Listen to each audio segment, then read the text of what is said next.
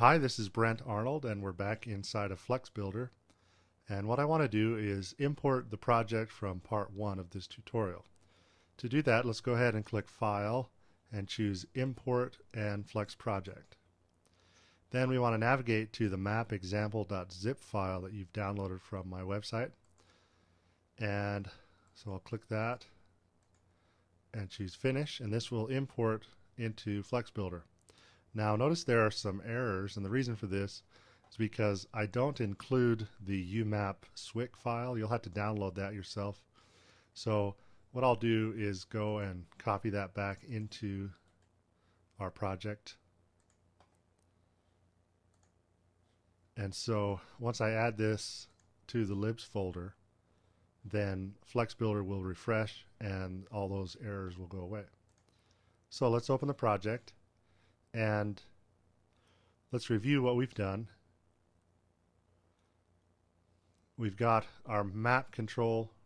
We've created a new map and added it to this stage, and we've got a zoom, a map type, and position controls. So let's go ahead and test that and see what that looks like. And it opens in the browser and we have our map. Now what I want to do today is show you two things that we can do. One is to add a marker so that you can show a point on a map, and the other is to change the map provider. And what I mean by that, notice down here we see it's Microsoft Virtual Earth, and we can also use Google or Yahoo, and there are a few others that provide the map tiles that represent what you see, and so you can change that, and I'll show you how to do that. Let's go ahead and close the browser. We'll go back into our project, and what we want to do is create a marker variable so that we can add it to the map. So we'll call this private var marker, and this is a marker type. And then what I want to do is, after the init function is called, we want to call another function to add the marker specifically. So I'll just call this add marker, and then we add that function, private function add marker, and it won't return anything. And then inside of that we want to instantiate the marker object. So we say marker equals new marker, and then we want to add that to the map. And what we need to do in order to give it a position, there's a property of the marker object called position, and it takes a lat long object or latitude longitude object. So we'll just create one up here. We want to create a new variable. We'll call this position, so private var position, and again this is a lat long. So down in our add marker function we'll instantiate that, position equals new lat long, and inside of here we want to pass in a decimal value to represent the degrees latitude and degrees longitude. So I'll just pick a number, 1 2 3 4, oops, negative 1 2 3 5 6 7. Okay, so now we have a position, latitude, longitude, and we want to add that to the marker. So we say marker dot position equals position. Now we can add that to the map, and the way we do that is we reference the map and we say add overlay. Now notice we're not adding a child, we're adding an overlay. So again, marker, and let's go ahead and test the movie.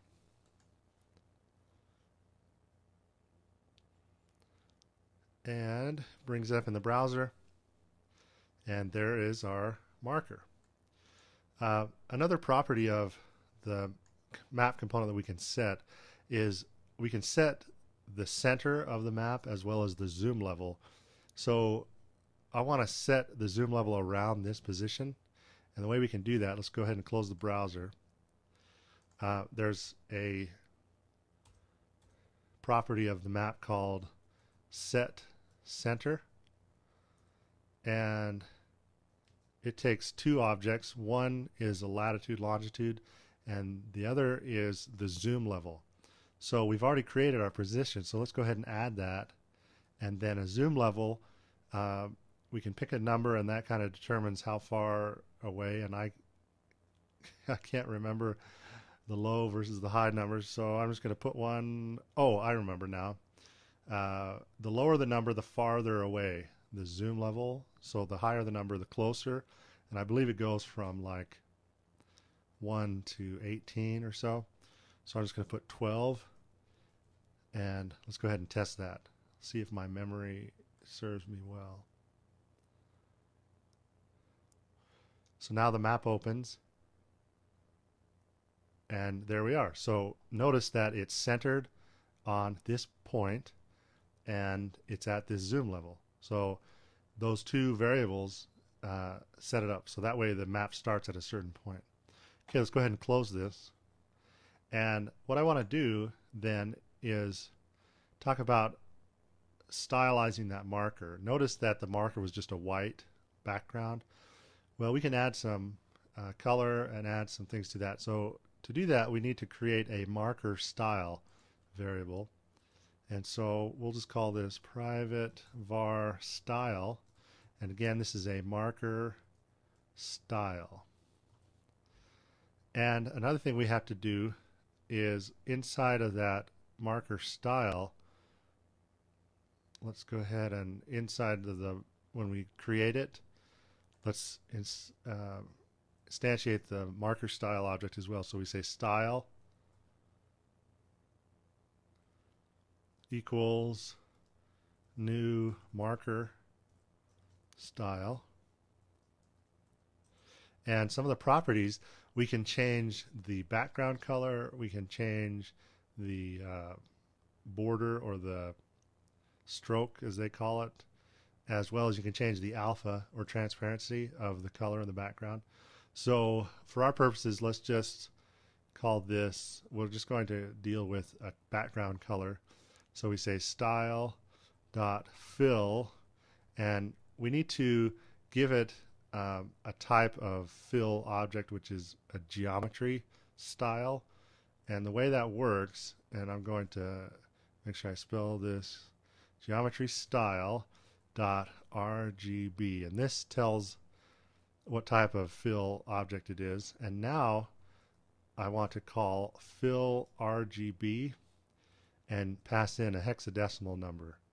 So hexadecimal number to represent a color value. So 0x, and let's see, we'll just pick, I don't know, we'll do red. 0, 0, 0, 0.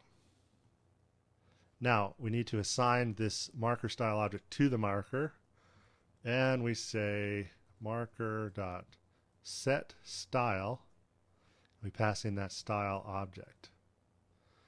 All right, so we've got quite a bit here. Let's go ahead and test our movie. And the map comes up.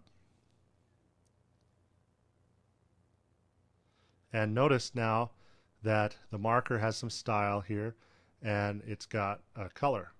Now we can add a letter or number to that, and the way to do that is through the index property of the marker. So we can say marker.index, and it actually takes a string or a number. So in this case we can just say, like for example, letter A, and pass that in.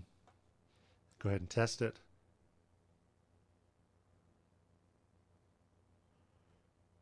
And now you see the letter A inside of our marker. So again, there are a number of things you can do. You want to look in the help documentation under marker style to identify the types of colors and properties that you can change. And so this is how you would add a marker.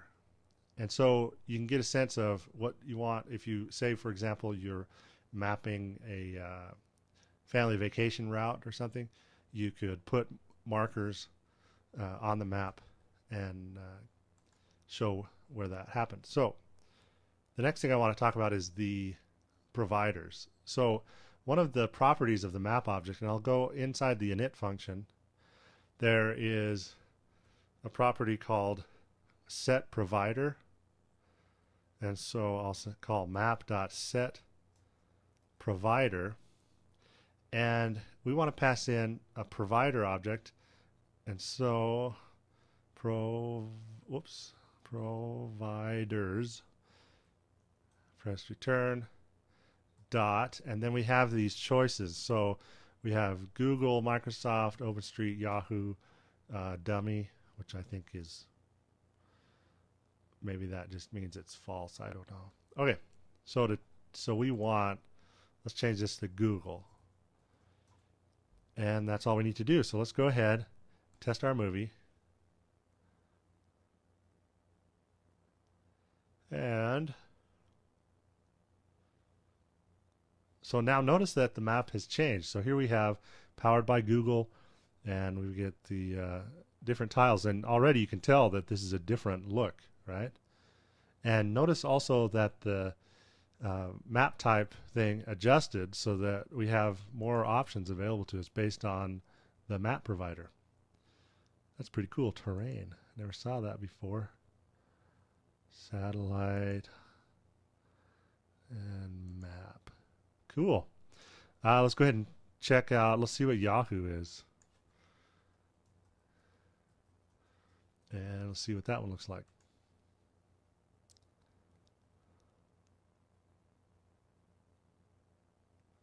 And it comes up, and look at that. Totally different. And look at the hybrid. Look at the satellite. So there you have it. So that's how you change the providers. That's how you add markers to the map. In the next tutorial, I'm going to show you how to embed this within a web page. For example, you want to add it to your blog. And maybe show you some other properties that you can change within the map control.